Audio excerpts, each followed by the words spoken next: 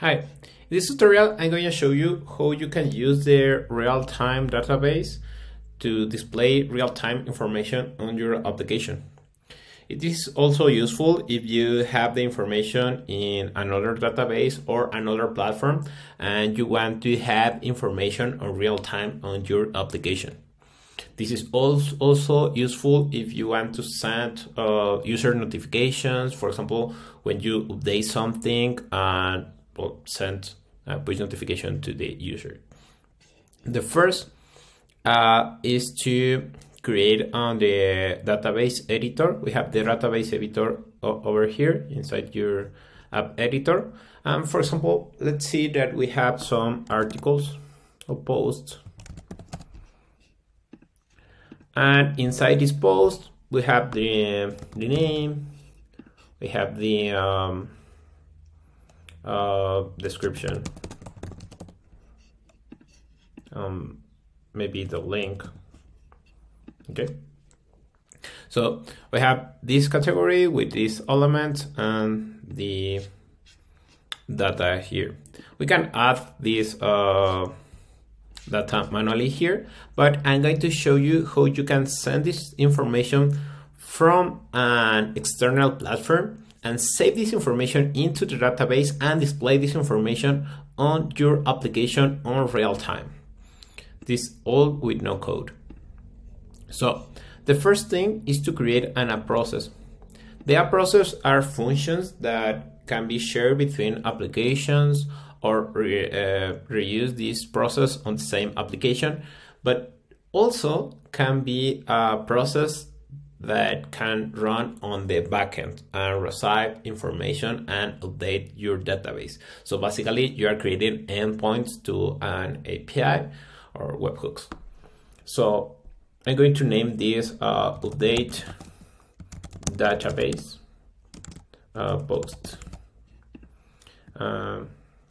Update the post of the database from webhook. Okay, so imagine that we are going to send the name, the description, and the link. Okay, so these are the process inputs that we are going to send from an external platform. And once this process is triggered, so we're going to save this information into the database. So let's add the save to database here and click on open database browser and select the post. You can send also the ID. Let's do this. The ID. If you want to send the ID, is useful if you want to update, for example, the name or the post, you can do it. So for the identifier for this save to the database, we're going to choose the last context data and the page data and the ID. So this is the identifier of the post, and the same with all the other elements, the name, the description,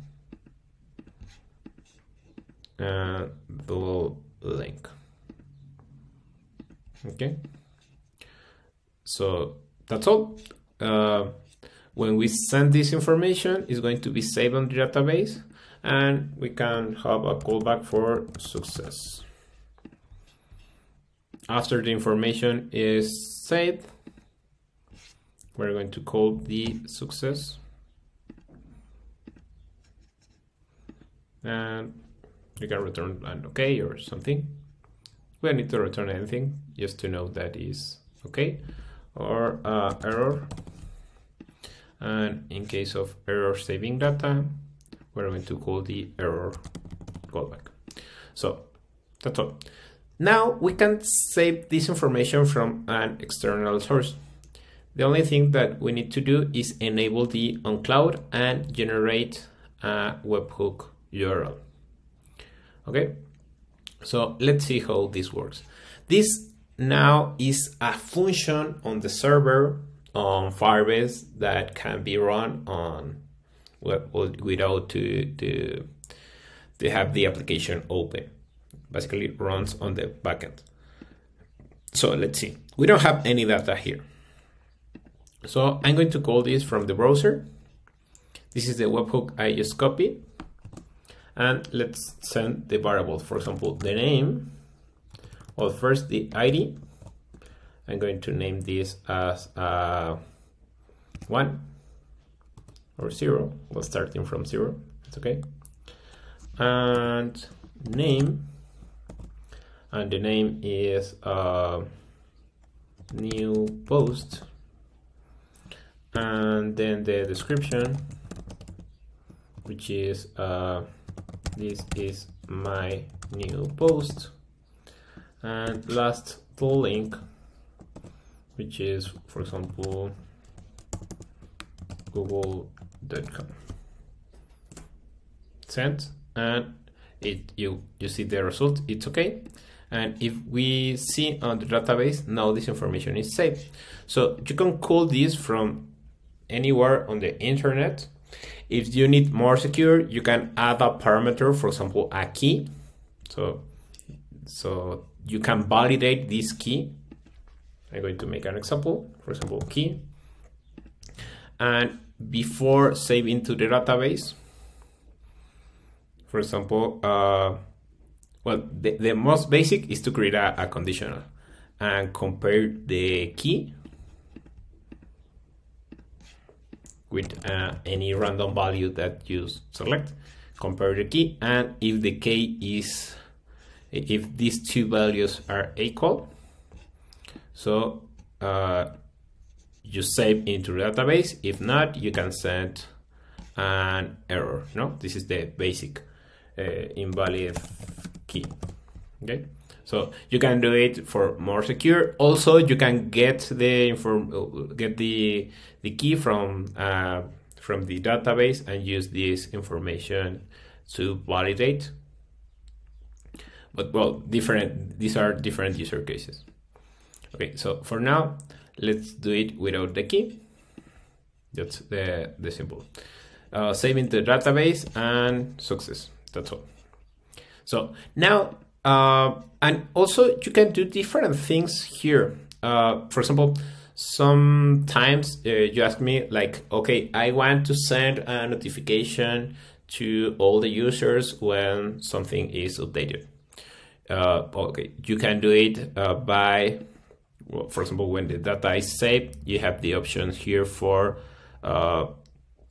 send push notification, and you can send the push notification to all the users.